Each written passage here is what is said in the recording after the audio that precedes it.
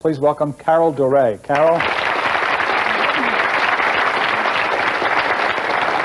This is a very appealing topic. How did you develop this idea? How? I did. I saw the need, and there's definitely a need. I was one of the victimized women that are so many in this country where I really had a beautiful relationship for 10 years, and the last 4 was a nightmare. He started to do drugs, cocaine. Stayed out every night till 4 o'clock in the morning for 4 years. There was another woman eventually I was to discover. And I couldn't leave him because I was very ill at the time. And I was mostly in bed. And I really started Ill with what? Ill with what? What was wrong? Like just chronically ill? I was chronically ill. Yeah. I was in and out of hospitals. And they honestly at that point didn't really know what was wrong with me. I was just in and out. And it was so tormenting because we were inseparable for 10 years and he was just gone real quickly. And I was so sick and that I just turned to positive thinking books, listened to tapes night and day. I tried to drown my thoughts out because I couldn't think of anything else to do. Yeah. And I did that for the first year to save my sanity. The second year I was catching on to something, and I was lying there and I was really figuring a lot of things out. By the third year, I really started to understand my powers. What's your twist on visualization? Help us understand visualization. Well, what I discovered during this time was that it's all done mostly through the mind, and people trying to actually program themselves to draw to themselves, when they realize that visualization is sort of using your imagination to create what you want in your life, and that when you have this type of energy within you, you start to draw things to you. So they start to program themselves to draw things to them. And my twist was that I realized that through the mind it came in and it would go out again. And so I learned how to do it through my heart. So now apply this to money. How do you approach money differently? Well, that's what happened was during this time, especially afterwards, was that I found out that I could draw money to me, and that there were lots of people, as I was teaching classes for 8 years, 9 years, I saw that this was a real major problem, was the money area. And so for myself, to stay in the beautiful big apartment, I needed to, after I got out of this marriage, I needed to create money very quickly. And I developed it for myself. Now you say that you can actually demonstrate positive vibrations and their effect on physical objects. You're going to show us something here? Yes, I can. When you raise the vibrational energy, when you raise your energy level, your energy becomes stronger and things change rapidly. That's when you get into synchronicity. Okay. So what happens when I hold onto the spoon and my energy level changes, I can bend it. I can't right now, but I can with your help. And one of the highest vibrational energies is laughter. We're very powerful when we laugh. So what I'll do is if I can, I'll tell you a real quick little story.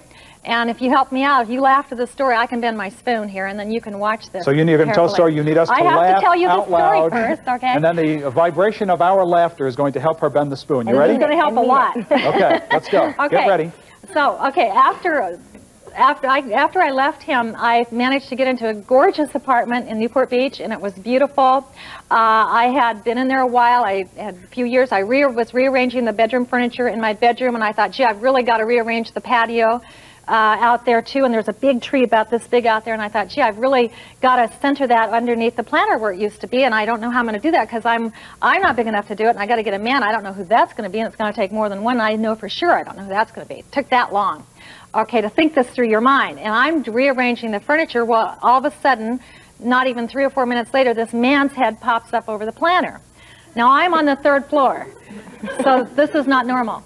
And looking in my bedroom is definitely not normal. So I'm looking, I scream, blood-curdling scream. He nearly falls off his ladder. And I said, what do you think you're doing? He says, I'm sorry, I'm trying to clean the rain gutters above you. I'm with maintenance, and my partner and I were trying to do it up above. We couldn't get to them. We need to climb from down below. Do you mind if we use your patio to get to the next level? And I said, no. I said, that's okay, you can do that. And he said, yes, but we need to put our ladder in your patio. He says, can we do that? And I said, that's no problem. He says, yes, but we need to put it right where that tree is. Do you mind? Can we move that tree? And I said, oh, no problem. You can move that right over there. Okay, there we go. There's the spoon. And that's what it does. Wow. It's probably still warm.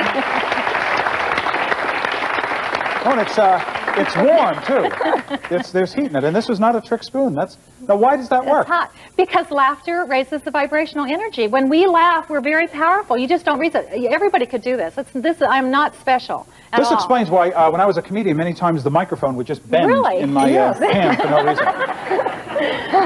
Actually, it never bent, which means maybe I wasn't as funny as I thought I was. Now, this is a stack of money in front of you. You actually talk about physically or connecting with money. Yeah. What do you mean? I love this. This is great. I love this. Money, Okay. money. My students will love this too. All right, money is wonderful, and we want to, if we would like to have it, we need to really have a great relationship with it. We want to fall in love with money. Most people really have a funny thing about money. They really don't want to think too much about it. They're sometimes taught not to like it very much, and yet this is the biggest problem with people is they really need it, but they have an adversity to it.